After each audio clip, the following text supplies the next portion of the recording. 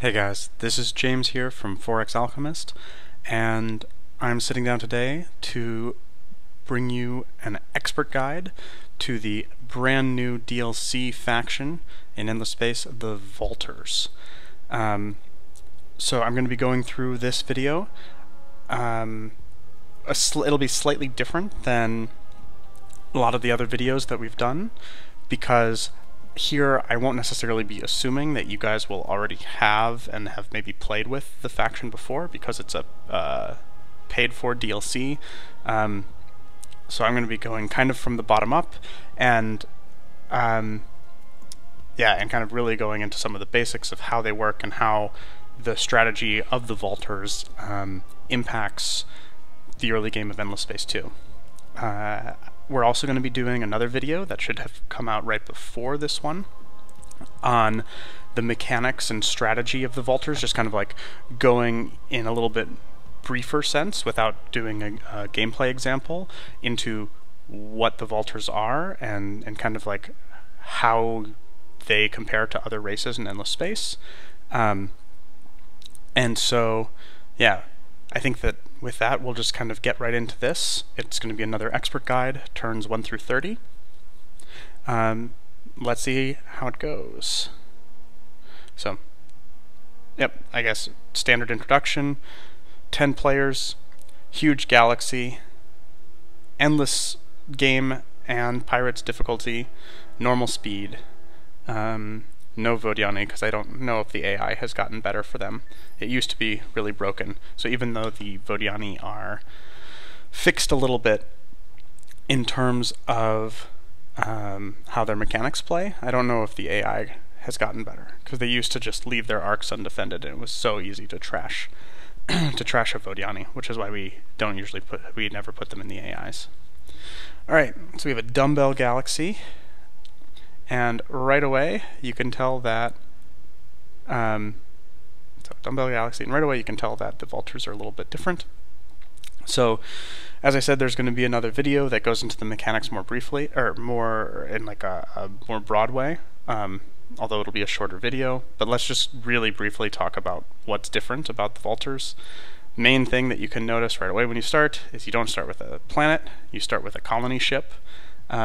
I can throw this over to any, so you start around this this constellation, anomaly, I forget what we used to call it, but basically this non-planetary node, and then you have to run over to a node with planets to settle down, and it shows you all of the connected nodes when you start, so that you can easily pick which one to go to.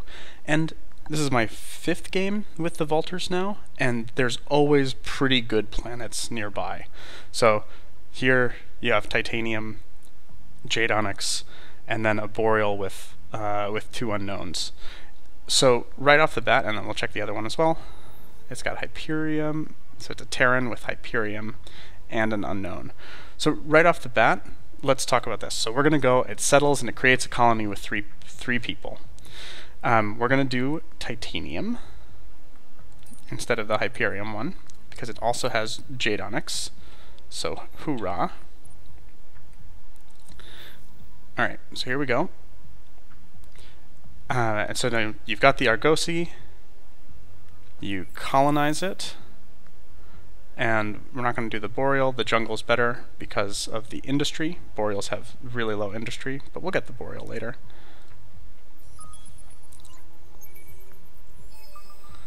Alright, so now we've got our jungle, and let's talk, now that we've settled, let's talk about some of the other mechanics really briefly.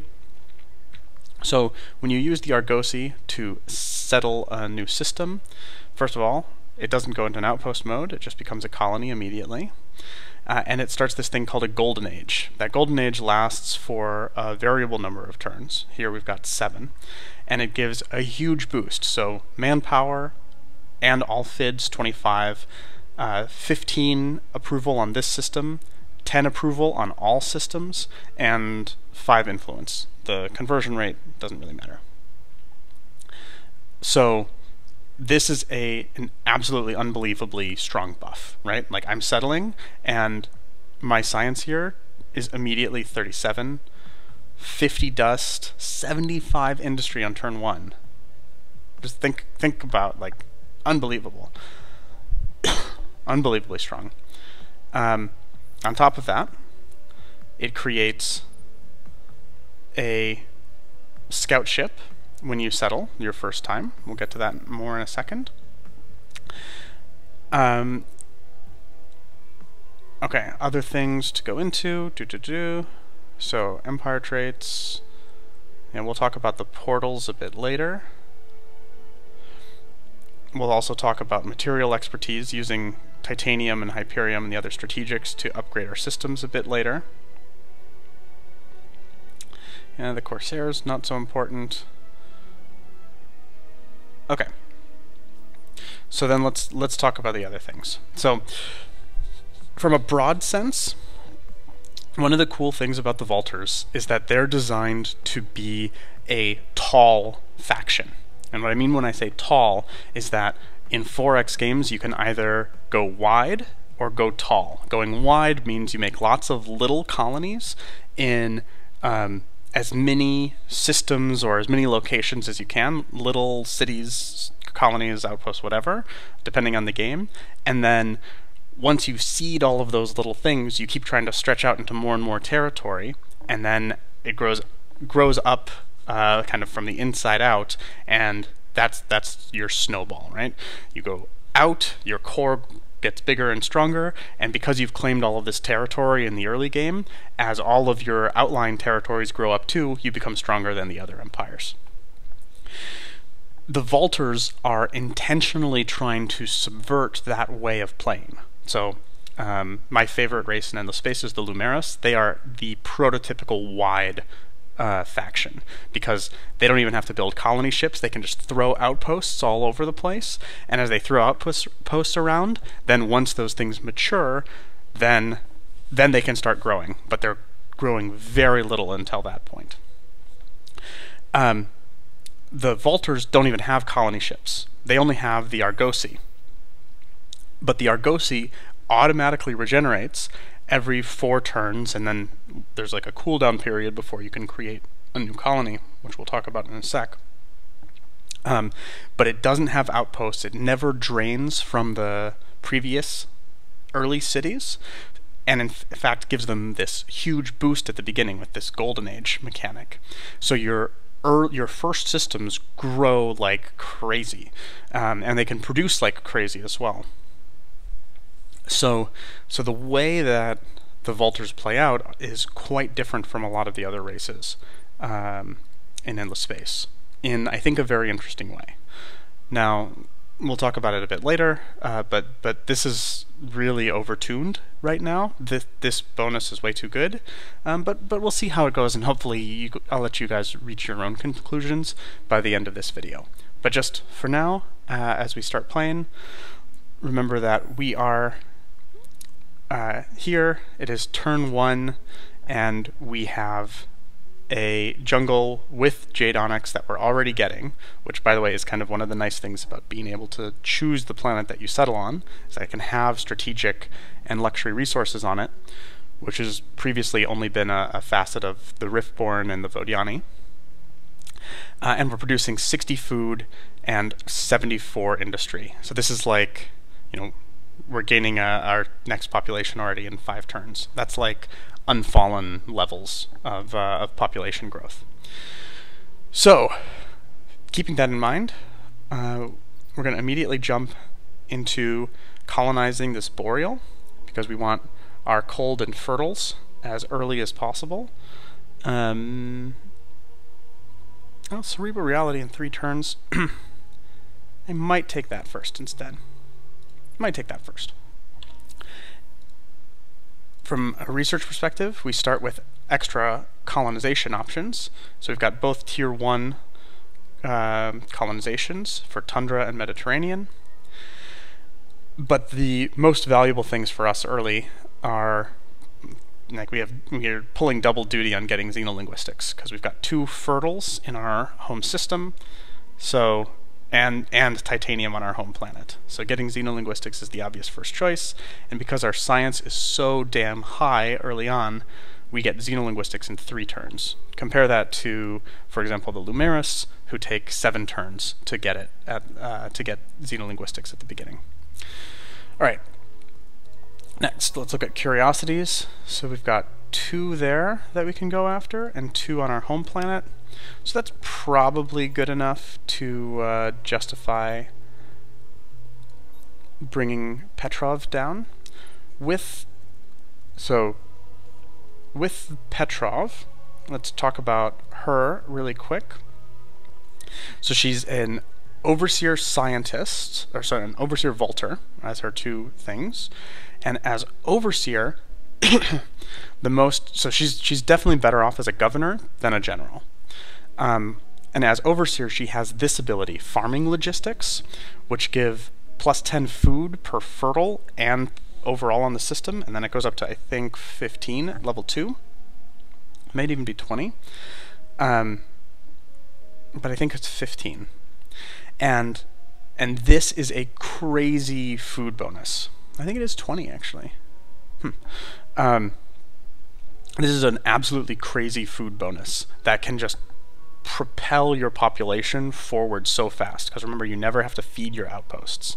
So all of the food that you gain in the early on just goes to build your population really fast. And then her second interesting governor ability is giving extra strategic resources, although it's not too much. And she also can pump the strategic resources that she gives in her second tier. So we want to get her up to this ability, farming logistics, as quickly as possible. And there really is a justified question of like whether we put her in the system, which is making so much industry. Like that can be a really fair thing to do, especially in the early part of the game. Or we throw her in a ship to secure curiosities. So right here, because we have 4 curiosities, which is a decent number but not a huge number that we can see right now. And by the way, I want to make this decision before using these probes, because we'll want to put her in the fleet so that she gains experience. There's one other factor, excuse me, I'm a little sick today, that I'm going to look at before making this decision. And that's here in the second tier of the science tree. We have a different quest every time. Sometimes it's be the first to explore 10 curiosities and get a really big bonus.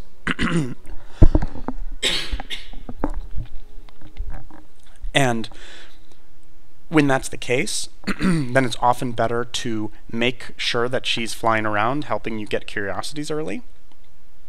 But given that this is this explore 50% of the galaxy thing, which will take forever in this huge galaxy, it's not that important. So I'm going to take a slightly different approach than I have done in the past. And because I would say 75% of the time, I will make her an admiral. But this time, I'm not going to do it. We're going to, for the reasons that we just talked about, throw her as a governor first.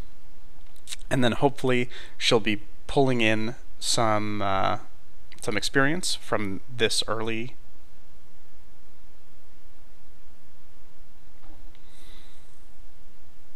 Yeah, from the first couple of early constructions, because she doesn't need that much XP to level up, only 25.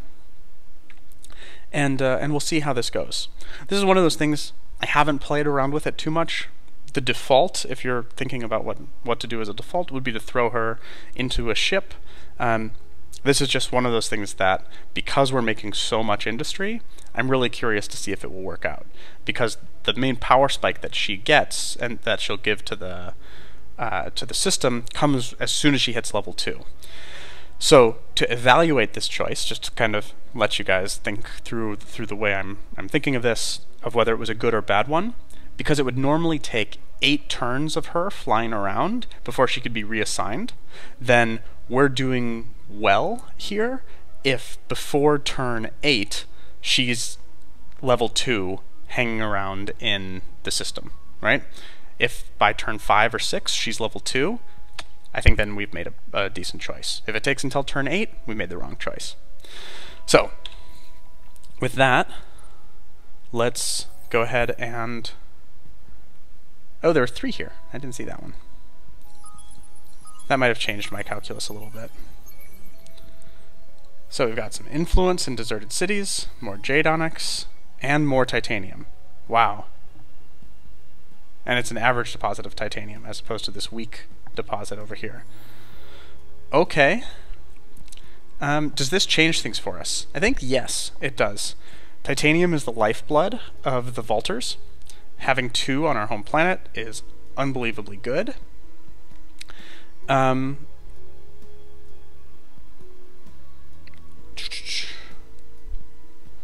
Yeah. So we are... No, we're gonna keep it. We're gonna keep it like it is. Getting that extra 15 science is gonna be important for us. So we will wait, and then he's gonna run over this way to the in-between node there and see what's up. I know this is a super long turn 1, but we're just trying to go into all of the key mechanics. The other thing to mention is we start governmentally as a federation, so yeah, it's kind of like a generic middle-of-the-road government, and most importantly, we start as scientists. So scientists were recently changed to buff the Sophons, and they have far and away become the strongest of all of the starting political factions. The reason for that is this guy. So the Dirty Hands Act gives a 20% boost to reduction on system improvement industry costs for just 1 influence per person. And we're gaining, as you can see, 15 influence per turn already. So it's almost no penalty for us to get a 20% cost reduction on all of our system improvements, like the Cerebral Reality, which, by the way, we're now finishing in 2 turns, right? That is insane. Insane. It doesn't apply to the colonization, because you can see that's a planetary colonization, and that's a system improvement, but it does apply to things like public privates, and drone networks, and the xeno-industrials that we're going to build. So, yeah, it's a pretty big deal. Something that you guys might be thinking about is, hey, how come you're going to prioritize the colony over, for example, public privates or the drone network? And the reason for that is that the biggest boost in power in the early game right now will come from the xeno-industrial plants. And I want to finish the xeno-industrial to get the plus 40 industry from having both the boreal and the jungle before my golden age runs out. Or let's say as close as possible to before the golden age runs out. And so that's why I'm prioritizing those things. So the Cerebral Reality is just like a nice bonus to science that will get a little bit going, give us a little bit going forward. Because we have 3 turns, speaking of our tact, we have 3 turns before we unlock xenolinguistics. And yeah, and so that's going to kind of give us a little bit of a boost to Science and Dust first, then we'll be closely following on the heels with the colonization and xeno-industrials. Okay, so with all of that discussed, yeah, I think that's good for now. Oh, there's now a clock on my turn timer. That's weird. Oh, there's 4 here. Oh, we made the wrong call, guys. Definitely made the wrong call. We really would have liked to have her. She would already be pretty high level at this stage. Okay. It's probably best to make her an admiral. Blue caps as well. Interesting. Okay, turn 2. Let's take a brief moment to look at our ships. So the Argosy that we're regenerating right now, our regenerating colony, super colony ship, has just 3 modules, and its default is correct here. You want to just give it the maximum amount of speed possible so that it can race from one system to another as you regenerate, or as you expand your empire. The fairing, the scout ship, this is really something we should talk about. So let's make a new one just to take a look and talk briefly about, okay, so for civilian class ships, one of the most powerful and flexible ones in the early game has been what we used to think of as the Horatio ship that had 4 anything goes slots, at least back in the day, so that you could put an engine and 3 probe modules on it. This guy has the same ability. It's got, and it's even better, right? So it's got up to 4 support modules, but then it's also got up to 2 attack modules and a defense module. So you can make a ship that is equivalent to or stronger than most early stage attacker and defender ships, the 1 CP attacker and defender ships, or you can make the single best probe ship available in the game, both from this shell. So this is the strongest civilian ship in the game, and we should keep that in mind because we're going to try to use it.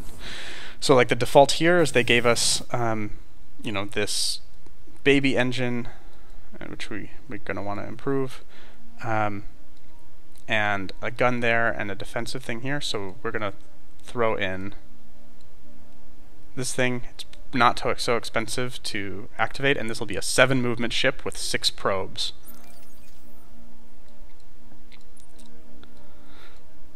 Which we're gonna again, yeah, I almost wonder if I should reload because I made 2 big mistakes here thinking about this, right?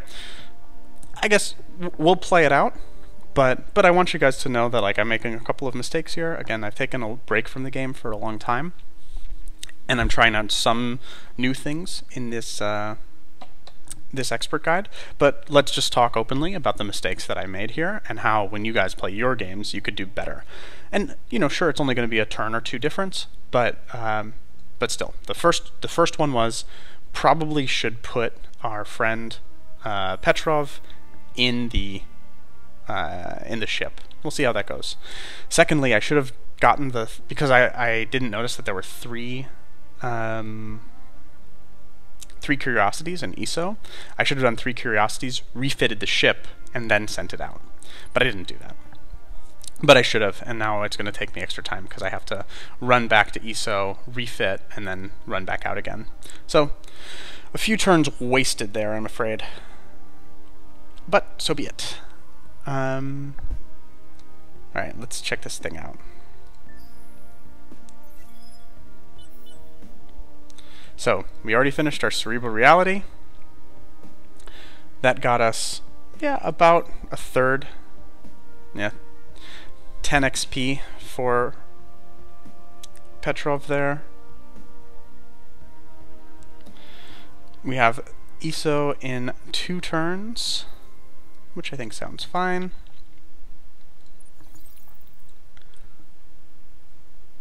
Xenolinguistics in 1.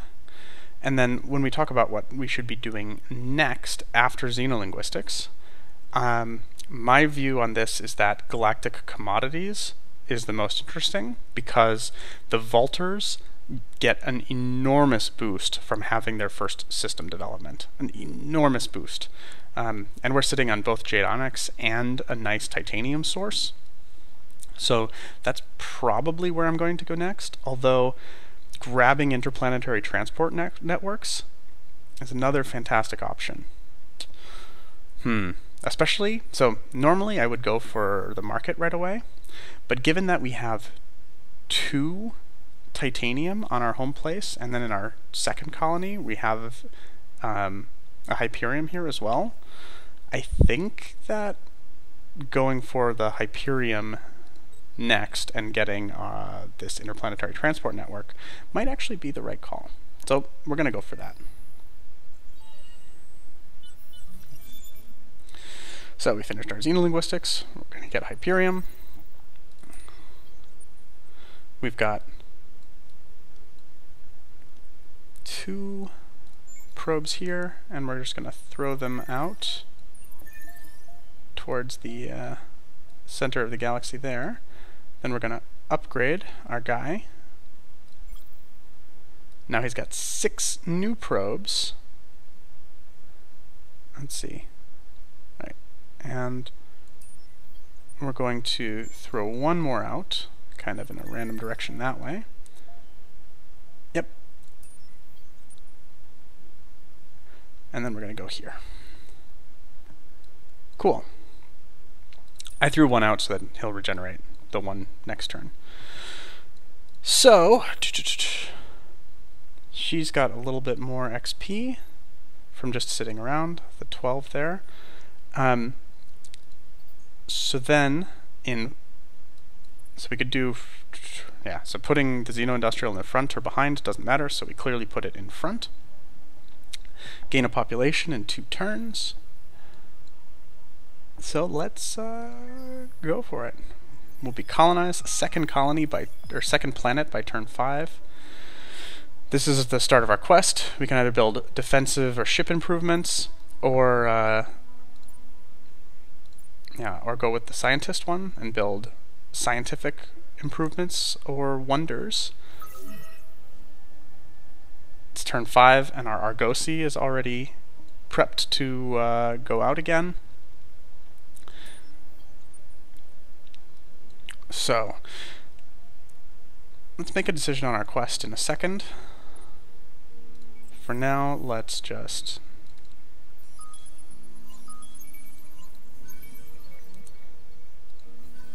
more Jade Onyx and a Garden of Eden over on that savannah. This is going to be a nice place too. How about that? Okay.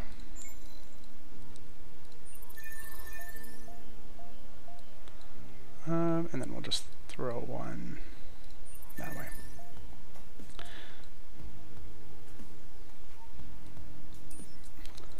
Because there's only 2, yep, 2 over here. So we'll just regenerate another one next turn. Now, the Argosy is back. The issue is that it takes Hyperium and Titanium, as well as dust, in order to settle. So we need to secure some, this is something we didn't talk about. So we need to secure some Hyperium in order to pay for the settlement. And one of the best ways to do that, wow, we can make it all the way here in 1 turn. One of the best ways to do that would be to scout out some Hyperium. The second way to do it would be to buy some on the market. And that's one more reason why we're going to want to do galactic commodities next, so that we can use some of our cash to secure this on the market. But waiting a couple turns here actually isn't the end of the world, because each turn the length of the Golden Age goes up, and the cost of colonization goes down to a minimum of 0 at 0 turns. But in general, even though we're going tall, as I said, because getting a fully fledged colony this early is so rare and powerful, especially in the early game when the costs are cheap, you guys should definitely be trying to pay for colonization at whatever price you can afford.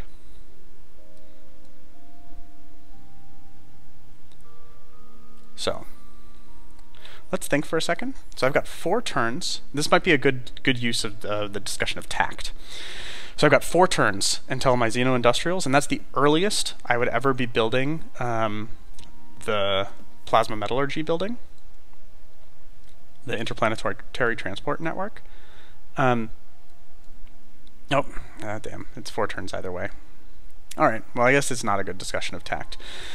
But since we started it, let's just discuss the thought process behind this. So the idea here is that because I would be able to use the marketplace to get Hyperium immediately after getting galactic commodities, even though plasma metallurgy is very close, because I won't be building this building and I won't be harvesting Hyperium for at least 4 turns. Until I create that colony, then whether I get this research now or in the future makes 0 difference. So actually, hold on. We should still do it. I'll explain why in a second.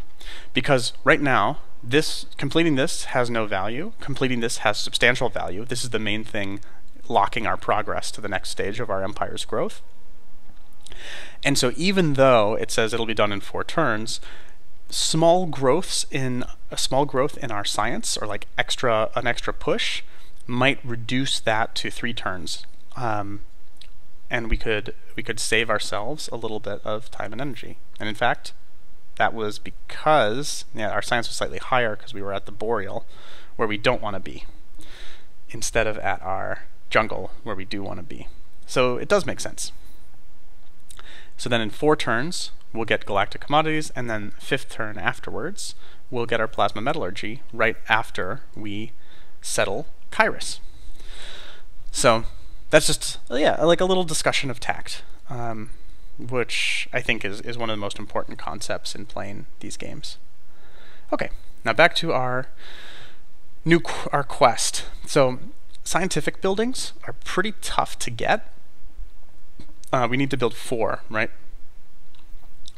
And the obvious one is the one that we're going to build in all of our places, is the public privates. So we need to build 4 public privates or some other science buildings.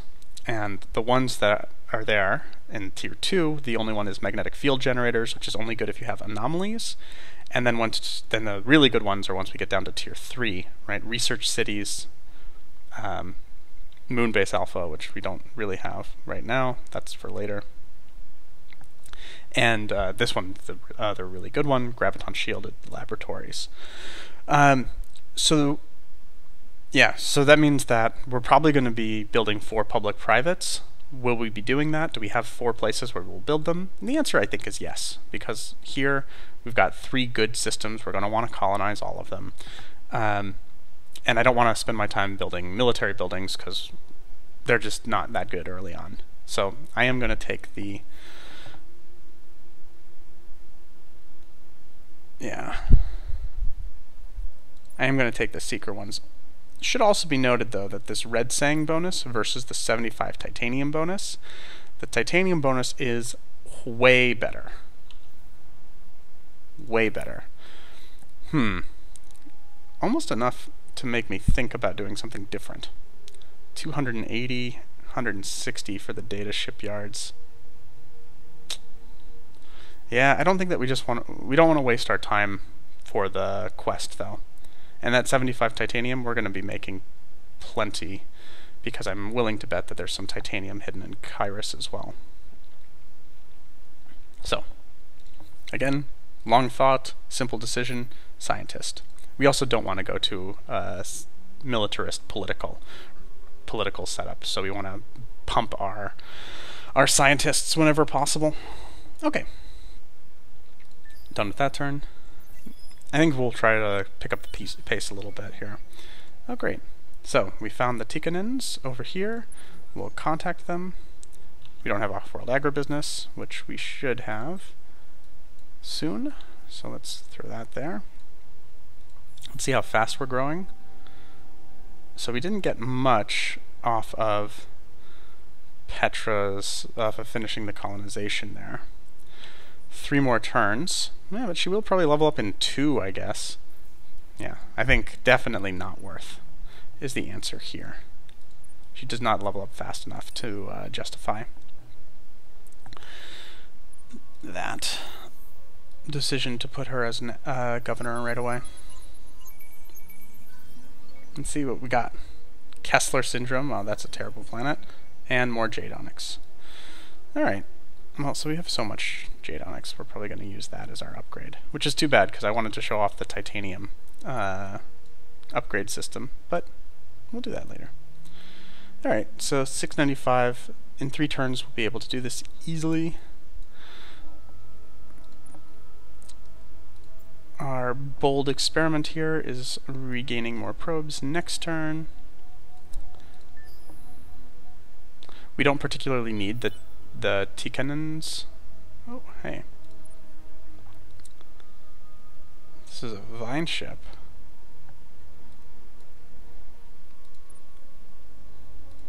We've got a bunch of hot planets there. Ashes, lavas, gas.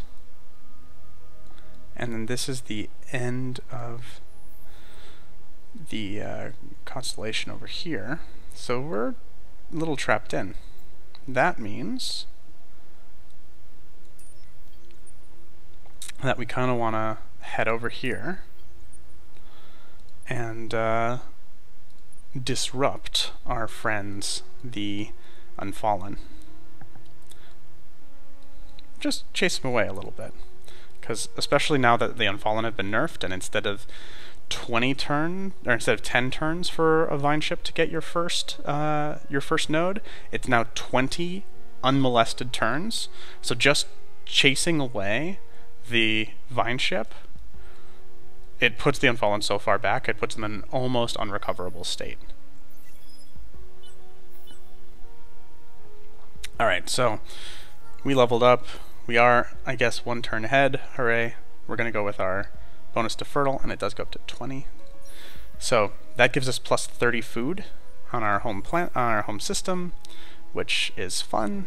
Now we're just growing just super fast, and then even though our golden age is over, we've now supplemented it with, you know, our Xeno-Industrials, this food bonus, and we're continuing basically at pace of when we had the golden age before. The golden age duration is now maxed out at 15, so we're a little bit behind where I would like to be. We should have planned slightly better in terms of the Hyperium that we need.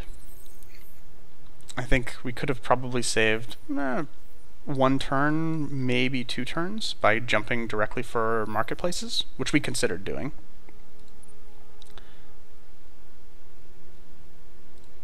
Okay, here we go. Now, let's see what we've got here. Probably should have attacked it first. A little extra science, metallic waters and influence, and a population. I like all of that. So then we're going to attack this vine ship, get up nice and close because we are short range. We killed it! He tried to fight with no... He didn't run? The Unfallen watch you, unsure if your actions will enforce or ruin the harmony you seek.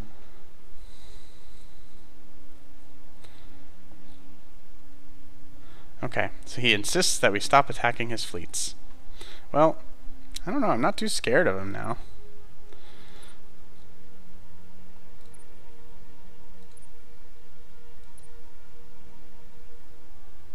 But I'm fine not attacking him for 10 turns. It balances off the militarist bump that we just had with a pacifist bump. And his vine ship is dead on turn 8, so he's fucked.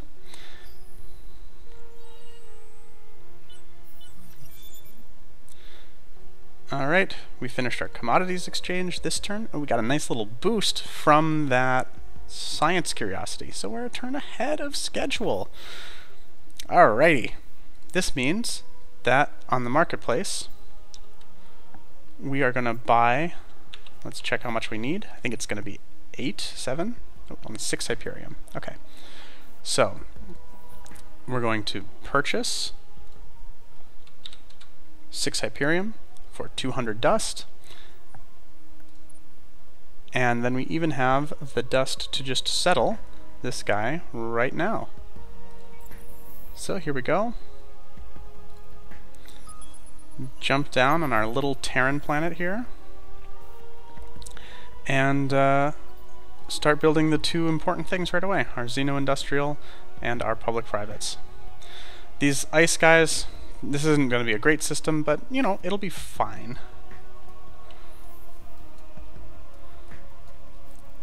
And is, yeah, certainly suitable for this stage. And we have a little atoll over here with the snow steppes. This is going to be a much better spot to go to. And then, yeah, we'll finish that guy in 1. Is our science really only 68? I don't believe that, because I think that it should be 68. Oh, no, I guess it's only 68. Oh, because we jumped down post-Golden Age. Right.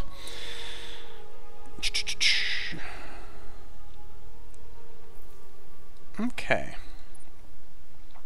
So then, let's finish exploring here. Nothing.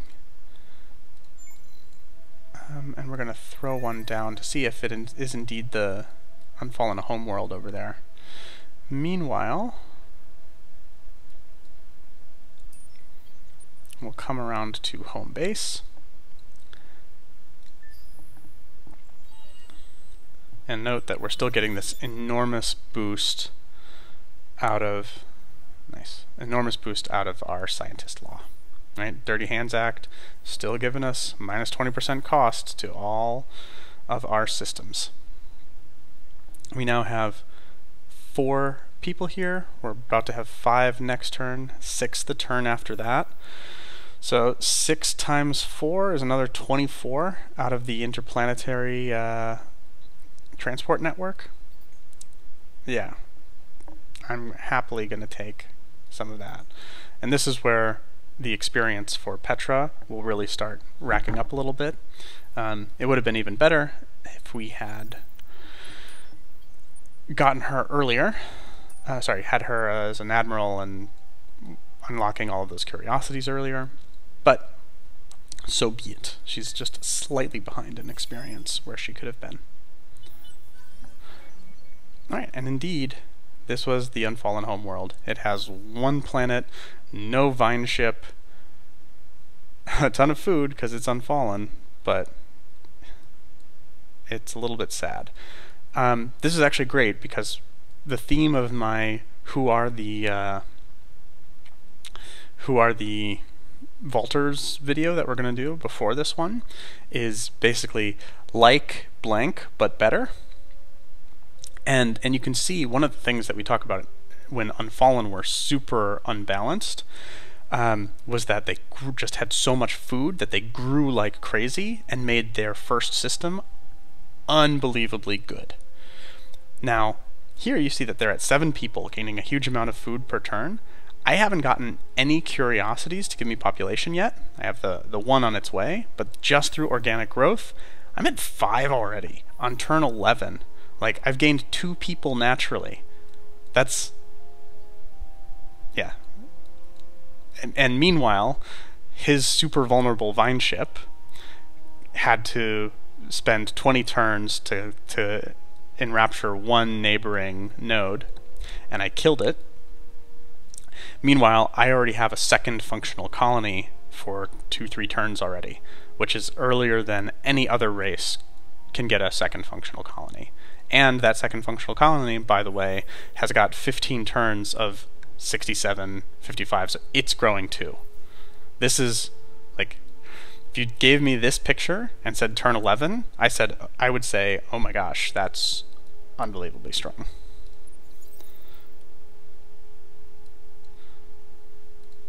Alright, so here we've got 3 probes, so we're just going to throw them out that way. Off-world agribusiness in 1 turn. What do we want after agribusiness? We have hot and cold planets over in our capital, so landscaping's not a bad idea. I think that the one that I'm more excited about, though, is that we've got this arid place over here with the arids and savannas. So that's Garden of Eden versus microfactories. Yeah, I think that the microfactories are going to be slightly better. And we want to get to the savanna afterwards.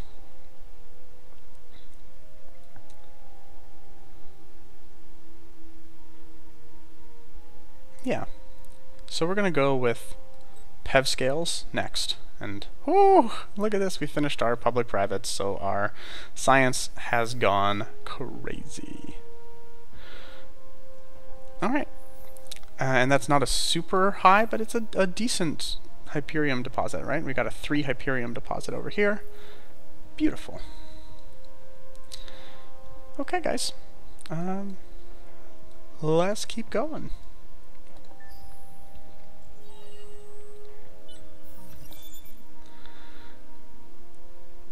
So, got our agribusiness, we're doing accelerators. Because of our golden ages, we have a crazy amount of influence, which means we can triple buff these guys. That'll get us to 60. Oh, they're already good friends of the Unfallen. That means that we should probably go ahead and invest an extra one so that we get there as quickly as possible. Oh, and we have a pirate fleet over here now. Curses. That makes things slightly more challenging for Team Good Guys.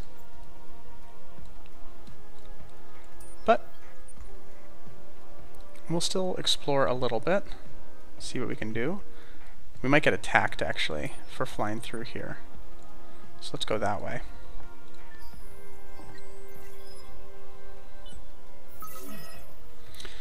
Alright, Argosy is ready. As you can see, the next Golden Age duration, it's reduced all the way down to 4.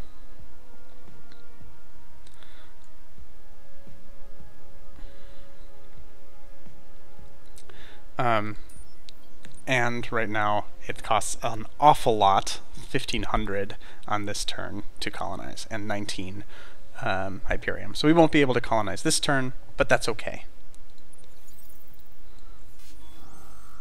Ooh, they are attacking us right away. Didn't even let us run through. Alright, well, we're going to retreat, obviously. Now we're going to be sent home? Yeah, we're being sent home. We'll have to wait until the Tikanens are our friends. Alright, so now we're getting drone networks here. Yeah, that's okay, I guess. 5 on sterile. We don't have a sterile for you yet. Gotta make sure that we stay ecstatic here as much as we can.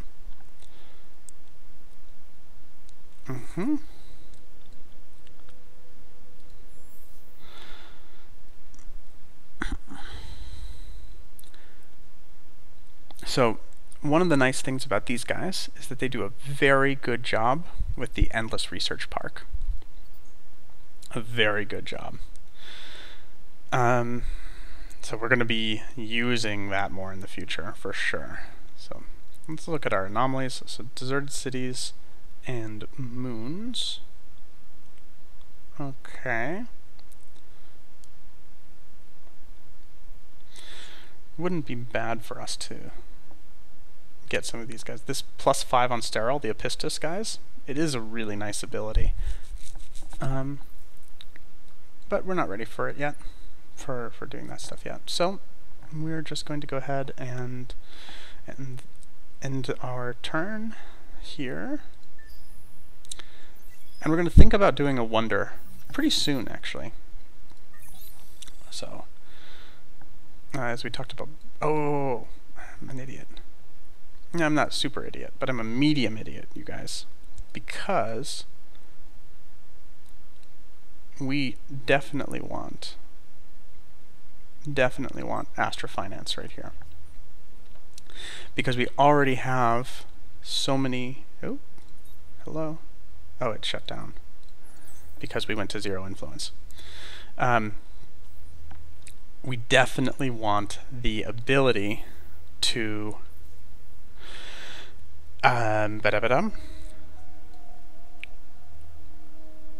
Sorry, lost my train of thought briefly. We want the ability to get our second upgrade. We already have 74 Jade Onyx, which is what we're going to do first, although I will talk a little bit about Titanium. And that means that, yeah, we want to upgrade to level 2s as soon as we, absolutely as soon as we can. So we have 10 turns of Golden Age here. Meanwhile, these guys are just making drone networks and may make Endless Research Park. So I think we should make Endless Research Park, actually. Let's talk about that in a second as well. So what I'm thinking here is that, let's see, how fast do we want you to grow? This ice is going to be tough to inhabit. But from an XP perspective, it wouldn't be bad to drop Petrov in here.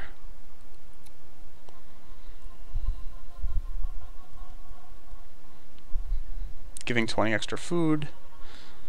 Now she's really best off in her current home. We'll leave her here. Okay. Great mysteries of the universe resolved. There's a level up for her. We're gonna do we need the extra food? We always need extra food in the early game. Much better than half of a Hyperium per turn. Alright.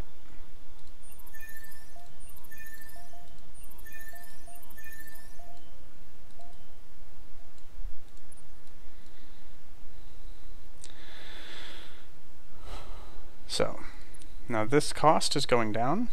15 and 1,000.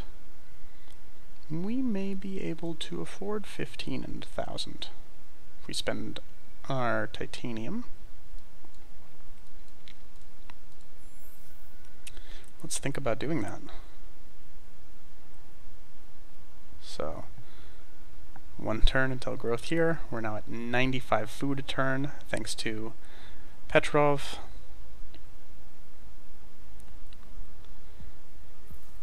Yeah. Okay.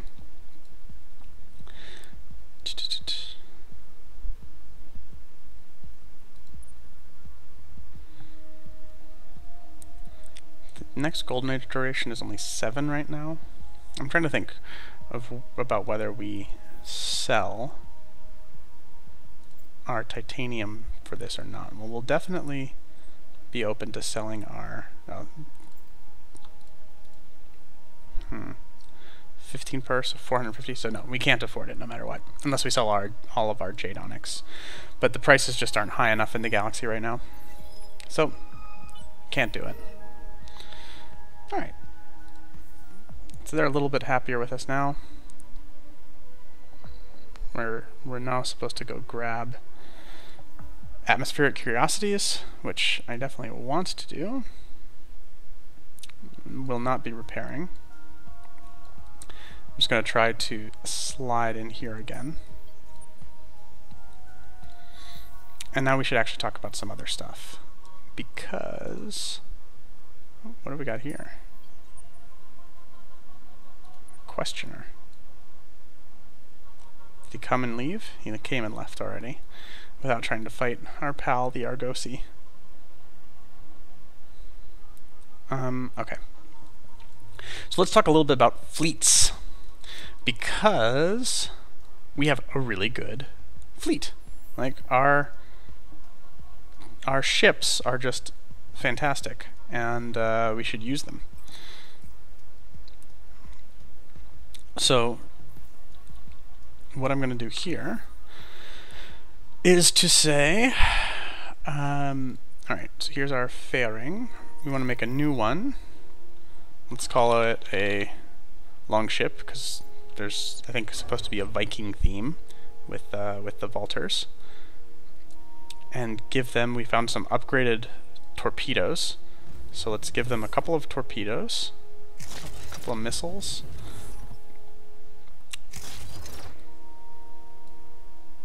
And because we have 2 of these slots, yeah, let's make them super fast. So, not bad. Name of the ship design is already used. They came up with a name for me. Fine. So if I can't do longship, I'll call it...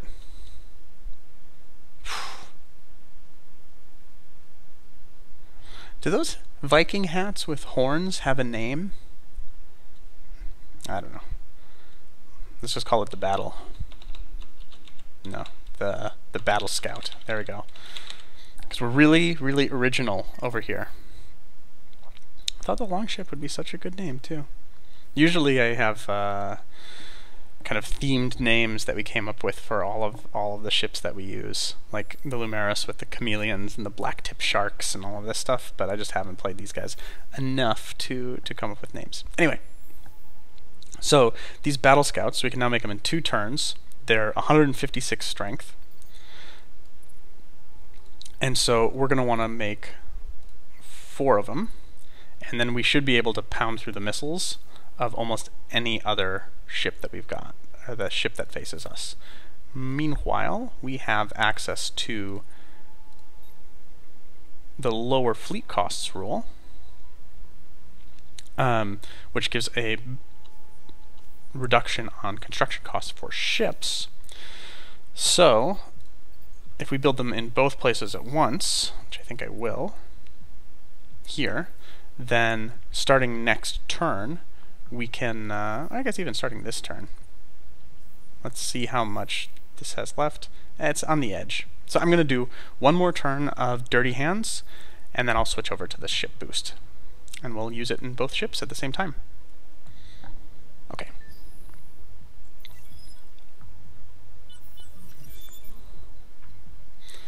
Great. So, back to the technology screen here. Now we're going to go for some military stuff, specifically jumping up to tanks, which are really important there. Oh, actually, hold on. Priorities. So one of the other changes that they've made, which I think is a really interesting one, is that a lot of the core attack and defense modules, you don't have to research specific technologies for them anymore. You just upgrade to them when you move up a tier in the military tree, which makes getting something like ubiquitous surveillance actually much more valuable than it used to be. Pardon me. Because it'll boost our defense, because it'll give us extra, like, especially these really nice plate hulls, which are a Vulture-specific upgrade. So we're going to do that, and that actually means... Alright, so there's another thing that has to be done this turn, which is an exciting thing for us to do, which is our upgrade. So I've been pushing it back a little bit. One of the big things that we can do here as the Vultures that no other race can do is use strategics as system upgrades. And boy, are they good. So this has been patched a few times, but in the current iteration, the key, what we call level 1 resources, give you plus 60 base on a system, or 15 happiness if you're over here, but these guys are only okay. The core FIDs, which are the best ones, give you plus 60 food, dust, industry, or science.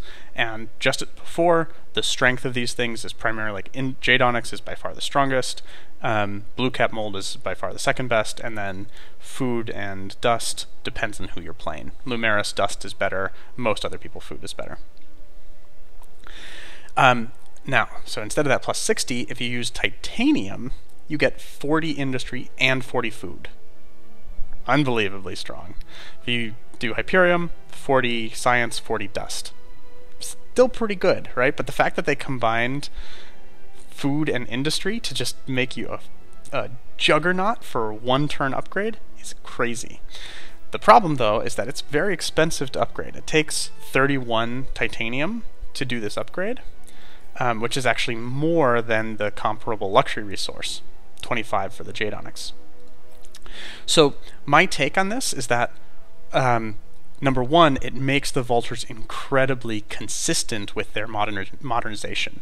Because even if you don't start near Jade Onyx, the fact that you will always have access to some titanium, and you have so many abilities to boost your titanium production to give you an industry-based system upgrade, unbelievably strong, right? Like, games are won and lost by having Jadonics nearby, and vaulters get the equivalent of Jadonics slightly better with titanium in every game.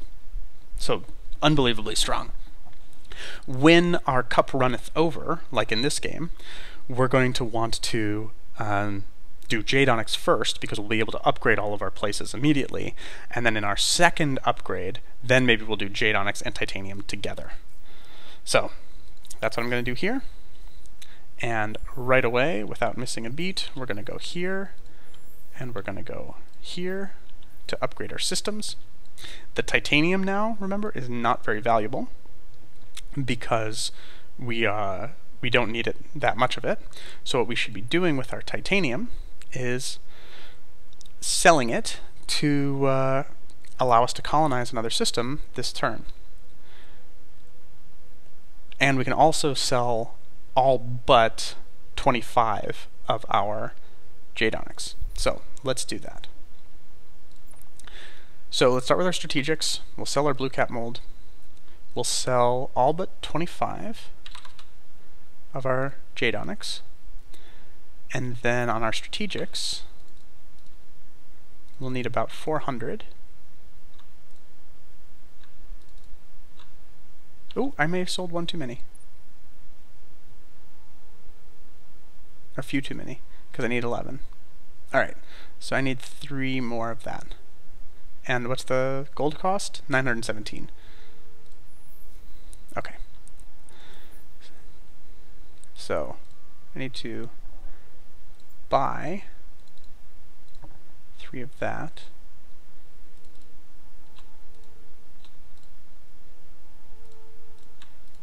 And then I can sell some of this. And now we are free to create our little paradise in Jovanus over here. Ta-da. And we'll start immediately with our modernization. So, yeah, if you guys haven't caught on to that yet, this is pretty good. It's pretty damn good. A 9-turn golden age, we're off to the races, growing really fast even though we're on an arid planet. 3 full colonies by turn 17. Yikes. Yep, meanwhile these guys, yeah, militarists. Oh, this is way down. 17.5% more infantry troops. That used to be 100% more. Back when I was playing before. So they've really nerfed the Tikkanen. What, you guys? You're our friends. We're pals. You're cordial to me. Don't attack me just for passing through. That's new. Sometimes they do that, sometimes they don't. Maybe the very, very militaristic ones will always attack you. Alright, well, I guess I have to go in force. Alright. Now, just to optimize here, we're going to be changing our law anyway, so I'm going to pull away Dirty Hands Act. We don't need it for this because it takes 1 turn no matter what.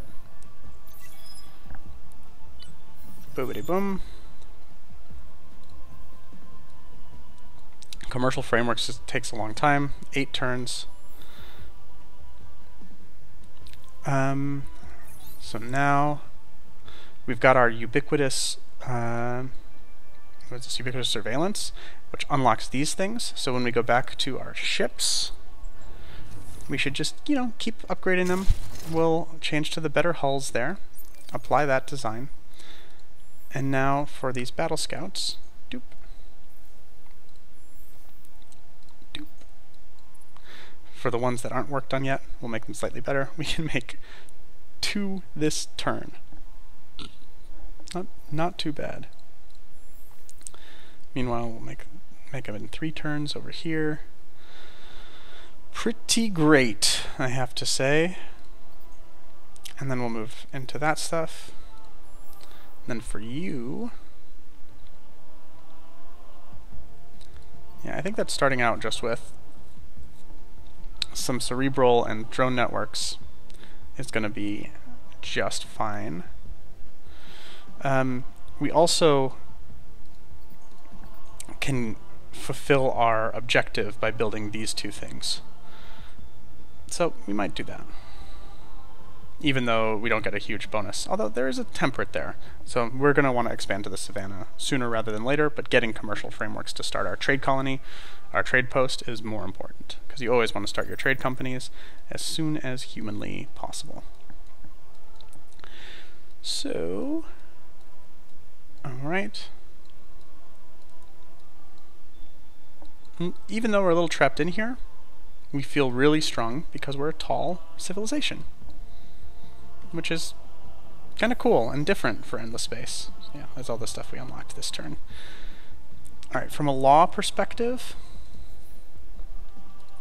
I think we'll just go ahead and throw on the fleet costs rule for a second, just to save as many hammers as we can.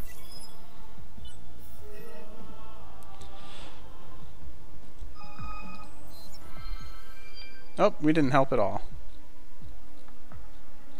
Oh, everybody helped except us. Bummer. Alright. The systems are in the middle of the galaxy, so far away from us. We're not exploring too much. Okay, so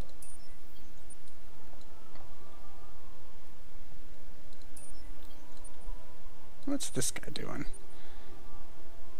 37. Alright, Joker. I don't put up with that sort of thing. Now, as long as we're talking about battle stuff, let's grab... Oh, yeah, this is new in the patch that just dropped, where they show the battle cards. Alright, we're going to take the other long-range one because we're building missiles. So, missile ships. Argosy in 2 turns will be ready to go. And meanwhile, our friends, the Tikanens... No, we're not... Oh. Are we allowed to do that? That's weird. I didn't think we could do that if we weren't the top guys. Interesting. Their top patrons or whatever. And then we're just, you know, throwing stuff out here to see what we find. Okay. Next turn. Oh, we should have changed our law back. So, lower fleet costs finished. Dirty hands back in the game. Now, this is where things get interesting, because we can finish Endless Research Parks in 11 turns. 11 turns for research parks. Oh, welcome to the wonderful world of the Vultures. Alright, so now these guys are blocked here. They have 10 movement. So, we are long-range guys, so we'll just do this one. I imagine. The anger of the unfallen is like fire. The anger of the unfallen is like fire. Do not Oh, interesting. close, or Yeah, well, we can't go invade the Unfallen right now. Their defenses are just way too good always.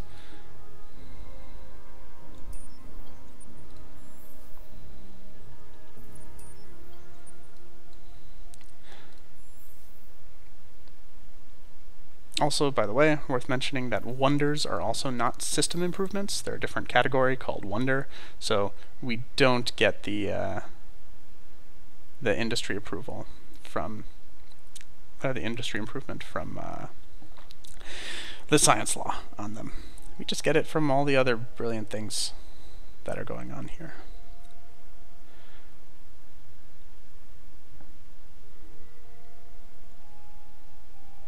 And the Vultures like...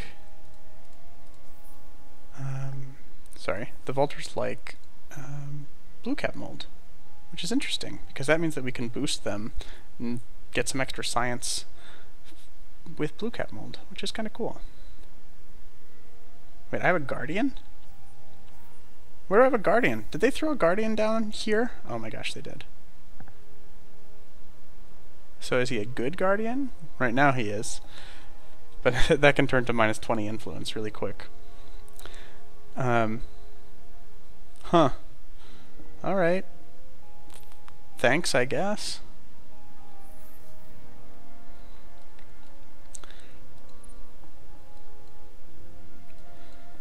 Alright, and so you're just gonna hang out there for a second. We'll go to the next turn. So here, scientists are clearly going to win, so we want to take this opportunity to support the industrialists. Because the industrialist Vulture Law... no, we're going militarist all of a sudden. Alright, alright. We'll get Starbill Boogie, which is, you know, okay. Not great at 2 influence per turn.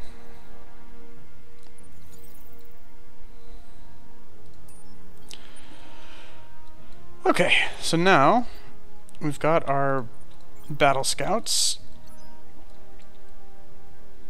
which can't quite get there, but almost. I know what you're thinking. Sure, we'll do it. It's always worth saving a turn if we can do something like Starbill Boogie for 1 turn. Boom. How's that? Now he's got 267. Oh, now you're okay with me staying here. Is that what's happening?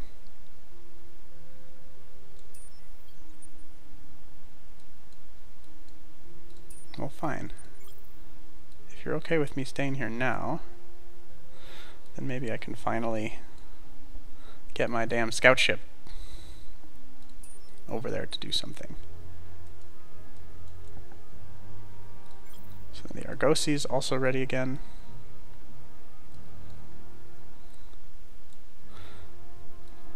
So we send it forward. Remember that this is actually a pretty good spot with the atoll plus the steppes and a snow with more Jade Onyx, so we're going to want to exploit that with our next one. Okay. Oh, this did jump to 2 with both of them because we no longer have our sweet law, but that's alright.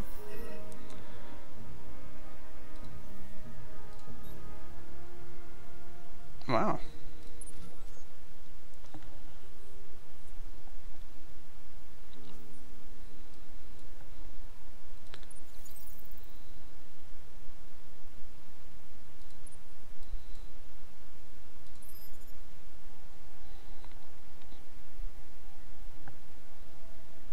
Ooh, did I not allow my manpower to fill up fully?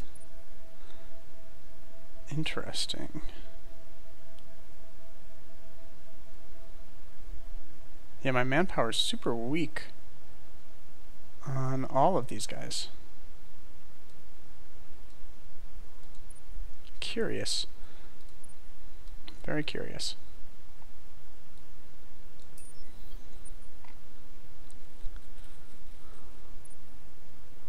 So I've got 6 here, so I'm going to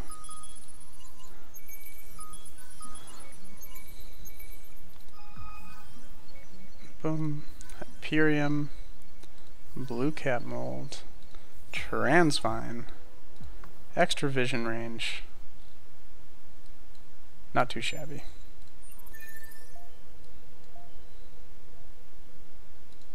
And we'll go ahead and throw one that way.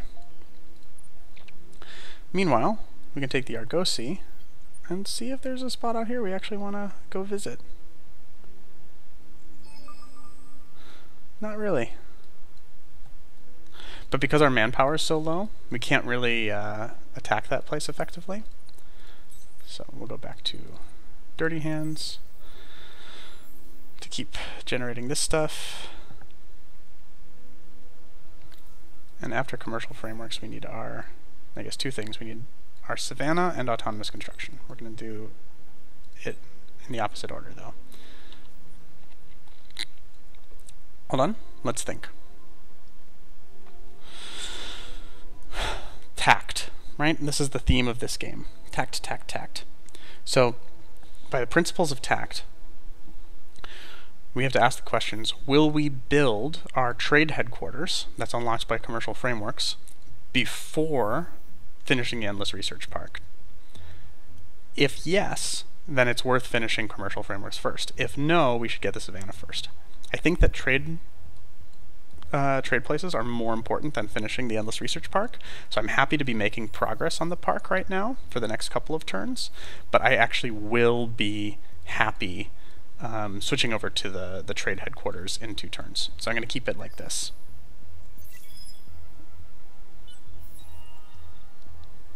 We've got our 10th Vaulter, and we've got a battle.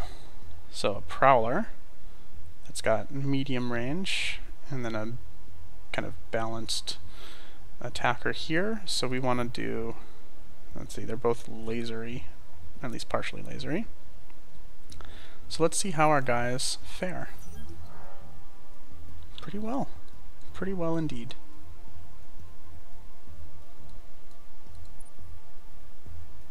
I just don't have any men in there.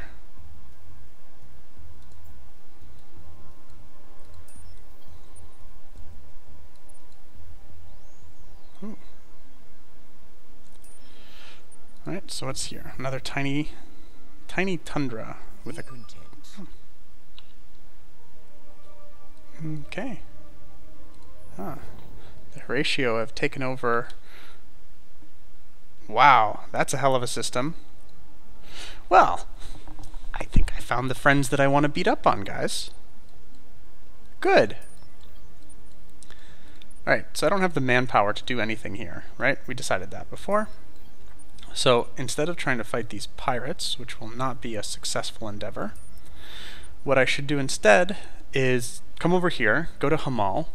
While orbiting Hamal, I will be able to regenerate my manpower, use the Golden Age from Hamal, which, by the way, I still can't, like, it's still going to be a little while before I can do this, but not so long, right? Because it always, this cost always scaled down over 10 turns, that in the early game, when it's pretty fast scaling down, or sorry, it's not very expensive, so the scaling down is slower. Later in the game, because it, you know, scales down 10% per turn, it gets affordable pretty quickly. So here, yeah, I think that we're fine being a little bit more happy-go-lucky with our friends, the Unfallen, our erstwhile friends, the Unfallen. I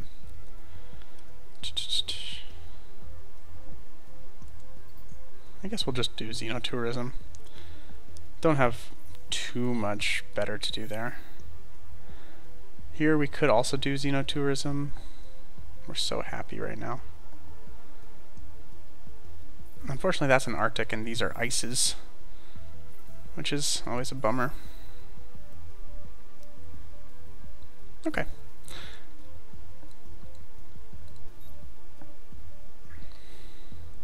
Yeah, and we are gonna. I'm gonna pump that up so that we get to 100 with them and can directly assimilate if needed. Call a spaceman a spaceman. Yeah, we're definitely not taking the... we don't need religion. We don't need approval. We definitely don't want to take the industry hit. We just want to make sure that our guys stay happy, so we can move them over there and over there. Ah, you can't be ecstatic no matter what. Come on now. Oh, 4 turns for a trade company. Unbelievably good. Well, they're going to be boosted up as soon as we settle. So let's just make the settling happen. I think all we need is dust, right? We need about 1,200. Do we have 1,200? How much titanium do we need for this? Was it 19? Yep, 19. So let's go ahead and sell a little bit of that. Oh. Sell one of those. And then for our luxes, we're not even going to come close, regrettably. Nope. Even if we sell all of our jade. Alright. It'll only be 1 or 2 more turns. Not too bad.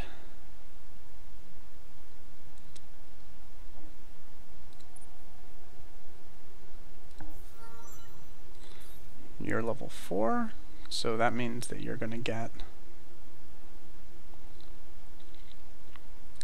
Yeah, this resource scrounger, I'm really not thrilled with it, because it's just like one... Yeah, as a hero point, it's just not very well scaling. I'm probably even more excited about something like the operations expert.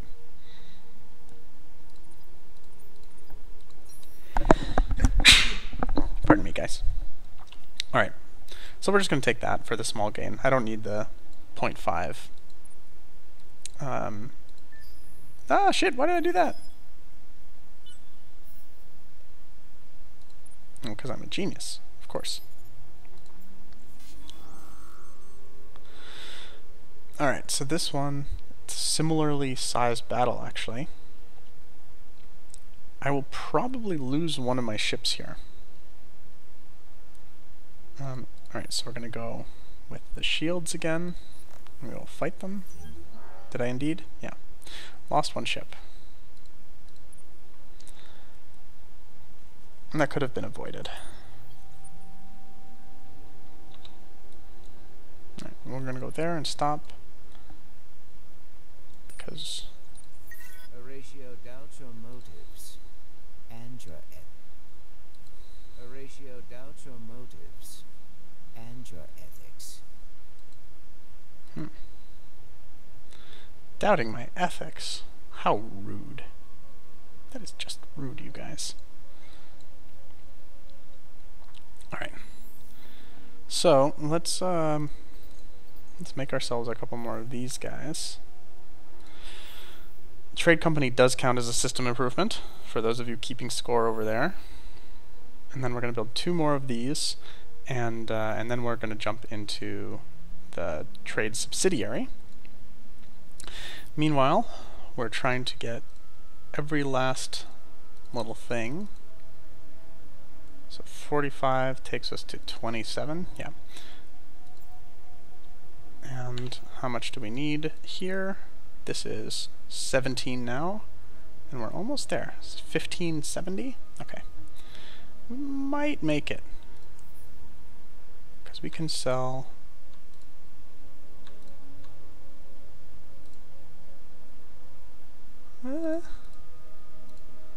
maybe not. Oh, 1600. Is that going to be enough? Oh, it's rounding up. We're probably like 2 short or something like that. Well, okay, that's fine. Oh, let's see. Let's see if it's really like that little. Oh my god. Guys, we are perfect. Perfect. Just take a moment. Inhale. Exhale. We have completely sold every one of our resources except exactly the resources we need to settle and improve this turn. Exactly enough dust, exactly enough resource. Ah, it just warms my tiny evil heart. Alright, so we're now on this tundra. We're gonna jump right away to the modernization. Yeah, this is sweet.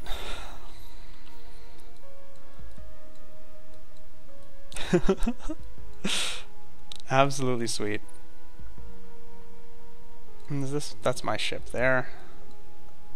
Okay, so next turn we will jump back over here to start regenerating ourselves, or improving our manpower, that is. And in the meantime, we'll complete our quest next turn.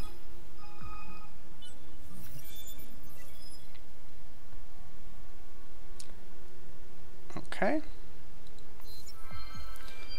We got our quest. Destroy the pirate lair on Balton, or reach a non-aggression with the pirates for 12 turns. Interesting. Ooh, and then we get this drive, which I really like, actually. Alright, we'll make that decision in a second. Pirate marked on... Wait, Hamal?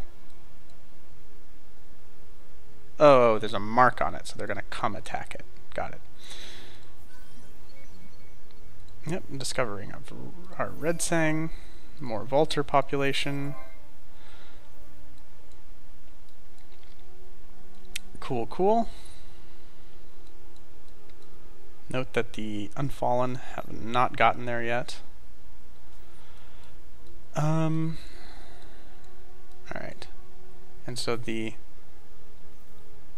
quest is to destroy the Botan pirate layer. Alright. The non-aggression pact is 600 influence. So the question is, do we want to just destroy the pirate layer? Or do we want to spend 600 influence? I think that 600 influence is way too valuable. We're going to go with the military approach.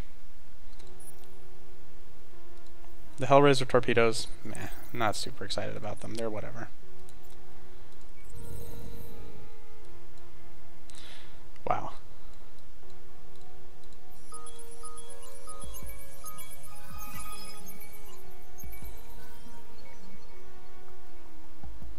Ooh, we discovered the location of Vale. Haha! That was so many curiosities. Nice. Destructive Salvager. Ooh, Irradiated, my favorite. More Onyx. Right. We even have one more. Alright, Horatio. You got it. Enjoy your new dense atmosphere. I'll be enjoying it too soon. Okay, so now this place is ours.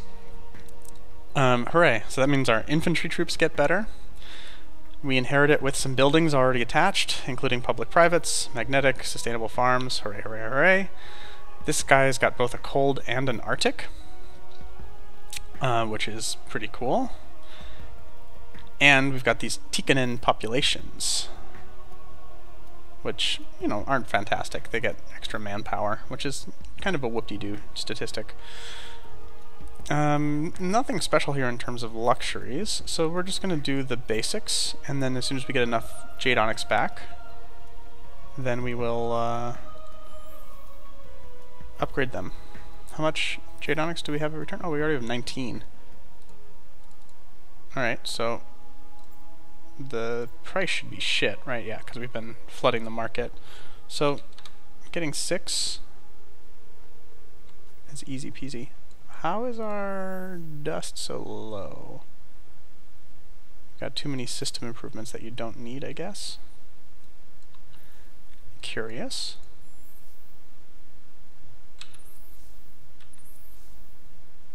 Curious. Alright, so we need more dust. I haven't had this problem in a long time. Probably because our military is somewhat expansive. Not huge, of course, but somewhat. Huh. Well, let's give ourselves a little bit of a market cushion here, because we don't need that. But we just want to be above positive. So I'm not too scared of that minus 27 dust a turn. That does not frighten me at all. Oh, I guess part of it is also the fact that we've got all these new cells, which are also costing us cash every turn. Are they full of troops? Hey, they are. 71 of them, in fact. Right, still not enough to take out the pirate layer, but enough to... how strong are they? 267 for the fleet. Also not strong enough to matter there. So what then they should do is make their way to those guys, because they can be strong enough over there. Meanwhile, on our little tundra friend, we are going to start with, oh man, 114 industry. Like, I have 5 completed colonies. And going tall my ass, right? Some of you are thinking. Because this is, it feels a little bit like going wide, just because it's so much. So much, so good, so fast. But yeah. But at the same time, like my capital, because I haven't had to do any outposts, instead of being at 4 to 5 people, like it would be in a normal game at turn 20, instead I'm at 12.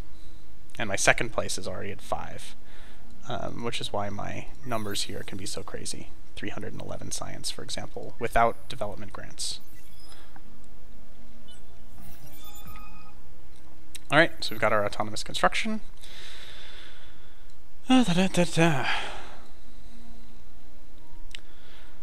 Next things on our list include expansion to the sterile planets, so like our Arctics here and ices here. Research cities, of course, are good. Additional laws, which I like the idea of, so I think that's where we're going to go next, actually, is to the laws and heroes.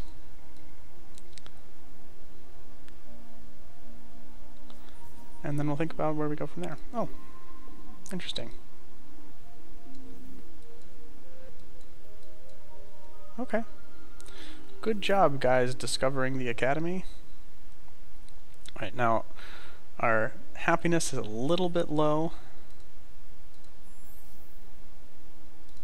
So that means that in most of these places where our happiness is just okay, not great, we should go ahead and build our little supermarkets.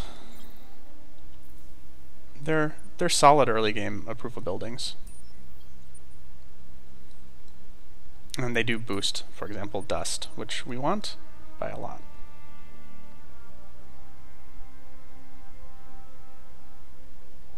Okay, I see. So these scouts, one of their limitations is that they just have no room for manpower. That's what's happening here. So like, that's why we have our stats off. So, where are we? Yeah, they only have room for 40 manpower in each of these ships. So, we need to create... Anyways, as an old Halo player, I can't help but think of the Pelicans from Halo. That's a super fast... No, we don't even need that. Let's just make a big old dropship with a missile on it. No, it should have... Nope. It should have bullets. Perfect. Create one of those. Get it over here. And yeah, that'll be a nice little troop drop, which we'll use for our invasion. Although we won't be able to do it before 30 turns. So be it. We'll have a finished trade company.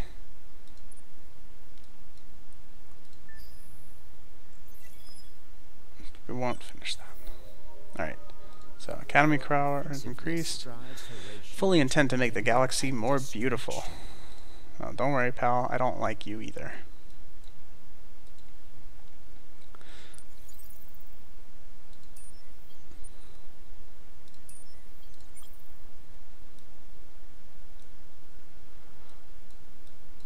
Ta-da! Oh, so we've got a big pirate fleet over here, 500 strength. Those pirates can get pretty nasty, that's true. How much is ours? 400?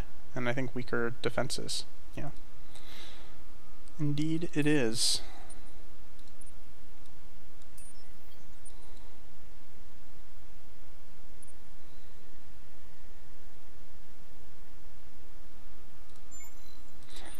Alright, so we're going to go throw some probes out. Disband this guy over here. And then... So we're disbanding both of our fleets so that they can just regen in here. They don't get caught by those pirates that are a little too strong for them. We can let our cells catch up. The pirates on Endless, the Endless difficulty pirates, they're like not pushovers. Not great, but definitely not pushovers. Meanwhile, we're going to finish the Endless Research Park over here.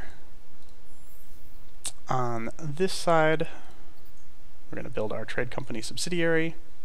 It's fine that we do it after this supermarket, I think. No, we'll do it first. One turn's always better than not one turn.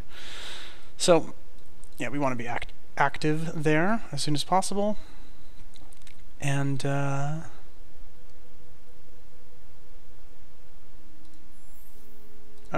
we had this and I forgot to do it. Snap! I'll bet some of you guys 5 turns ago or 4 turns ago were yelling at the screen at me that I even bought the Jade Onyx for this, and then I didn't do it. Well, I deserve all of the yelling. Okay. 2 more turns, and then we'll do our little wrap-up. So, do we want to do xenobiology? Botanical scanning is good, but we have access to the academy now, since it's been discovered. So taking a different approach and getting efficient shielding will probably be more in our interests. For the Argosy, yeah, we'll see. Mediterranean arid desert, decent. This is really the Jade Onyx corner of the galaxy, huh? Oh, these guys showed up fast. They're quick.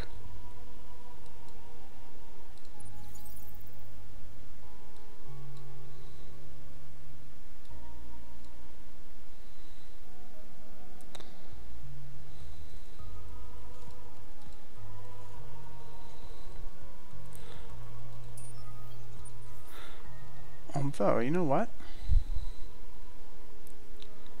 If we... Yep. What we should be doing here is because... So, we talked about the number of support slots in our civilian ships. The fact that they have that crazy number, 4, means that we can do some excellent sieging as well. But the main reason I want to get this right now is that I would like to upgrade our next missiles, these decay torpedoes, and the beams here, so that I can upgrade my ships and then come out and fight those guys. Battle tactics modification, sure. 3 more turns. Alright.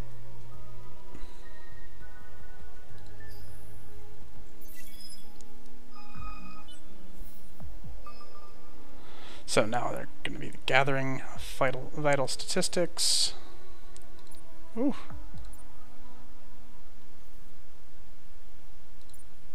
And we can either produce 73 per turn to get Strat Recycler.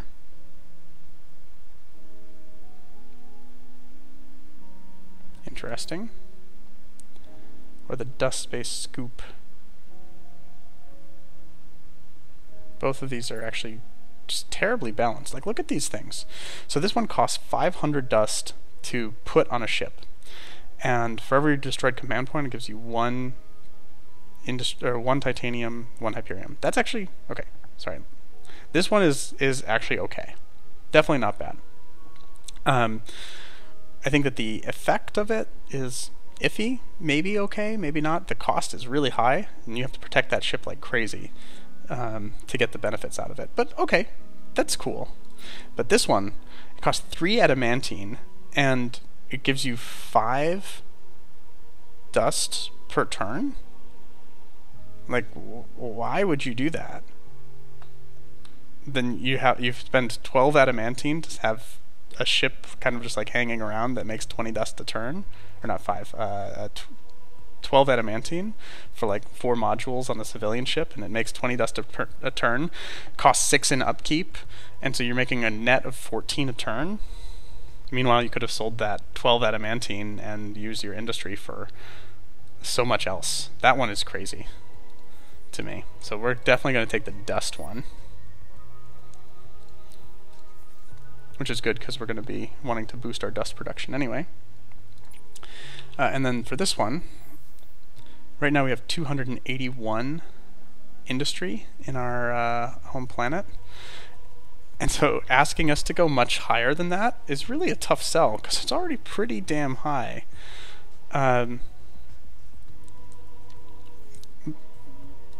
But I do like the idea of getting industrialists So this one's super easy, the pacifist one. Super easy. Because that's just like, I don't know, I could sell some stuff and get it this turn.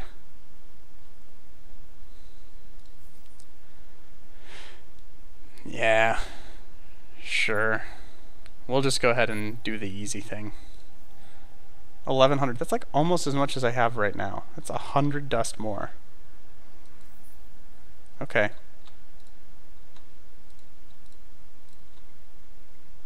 Hooray! We did it, you guys.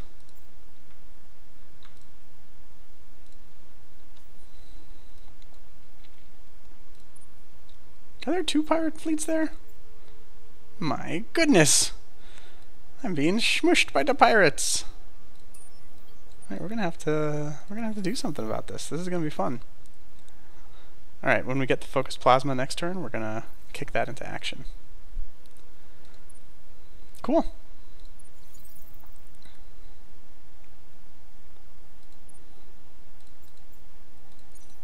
Merge those guys together, send them this way, and then we'll group 5 here, and then try to get them out and join them up with our other fleet. Okay, but that's our 30 turns. So let's just kind of briefly review. Do our little check-in.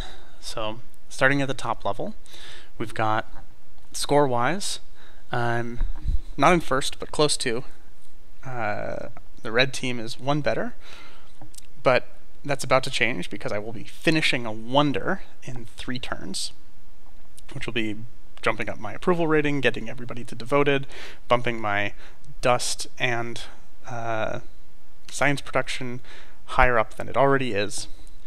I've got 4 really nice systems, 1 through an assimilation, 3 through the Argosy, and then a 5th one just now through the Argosy. These systems all have excellent industry production, in part because of the Jade Onyx, but if it was titanium, we would have been able to do it almost as easily. Almost, not quite, but almost as easily. It would have been just a bit slower.